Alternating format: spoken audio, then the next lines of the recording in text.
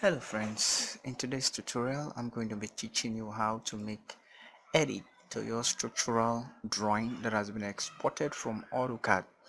So this is our drawing that we have exported. These are slab section that was designed, so these are slab details. So these are the rebars and these are our slab directions, and these are some other things that we need to do. So I want to show you how to edit them. So quickly, so I'm going to go to my this is my layer property manager. So this is my layer property manager. So I have several things here so that I would like to change, like this my particular beam which has a color green, so I want to change them to be visible.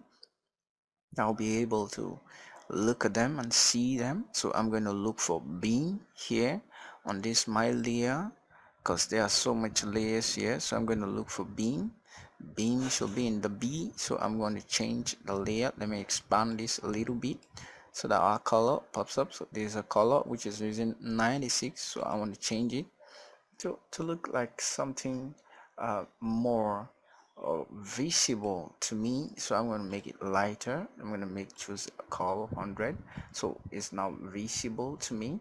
So I want to also make this my bars here. I want to make them to be, I'm going to hit escape. So because multiple is selected, so you have to click on them to know the particular layer. This layer here reads like the R bar top. This is a rebar top.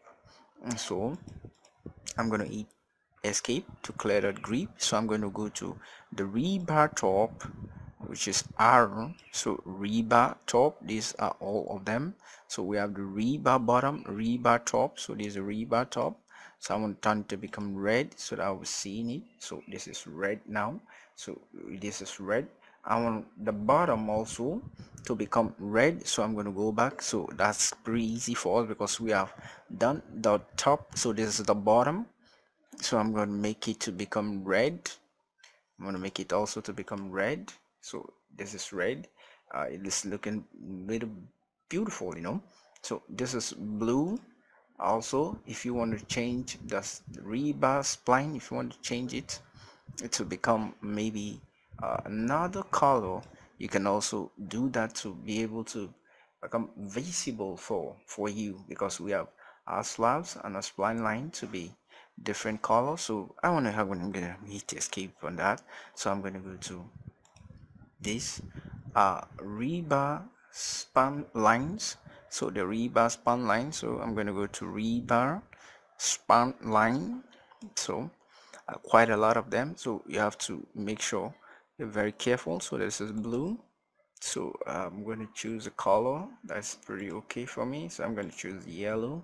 So this is yellow, and now it's very visible because we have a dark background and we have separated every colors that we need to separate, so we can now begin to make some few edits on that. Now these are beam text. We can also just select a beam text, make it a little bit visible because this is green, so which is beam text. I'm going to go to beam text. So I'm going to go to beam text is at B. All are listed alphabetically. So beam text, which is green, let me make it cyan so that it's going to be visible. So I'll make it cyan so it's now visible. So all colors, all layers have been separated. So we have some things that we don't need here, like this particular one. I'm gonna hit escape because multiple layers is selected. So this is the rebar length text top. So I want to turn it off, so I don't need it. So I'm just want to turn it on.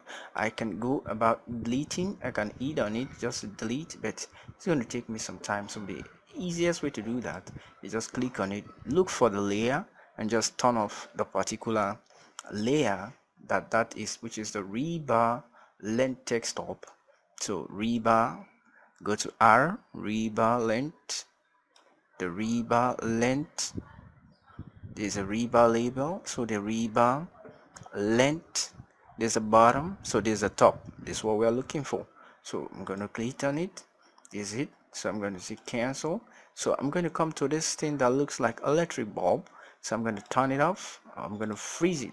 So It's pretty fast, huh? So because now it disappears and it's still there in the drawing, but you will not see it again because all is disappeared one. So that's how to make fast edit on what you particularly want on your as a structural drawing.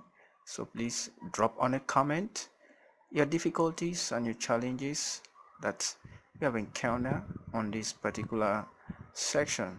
See you in our next tutorial video.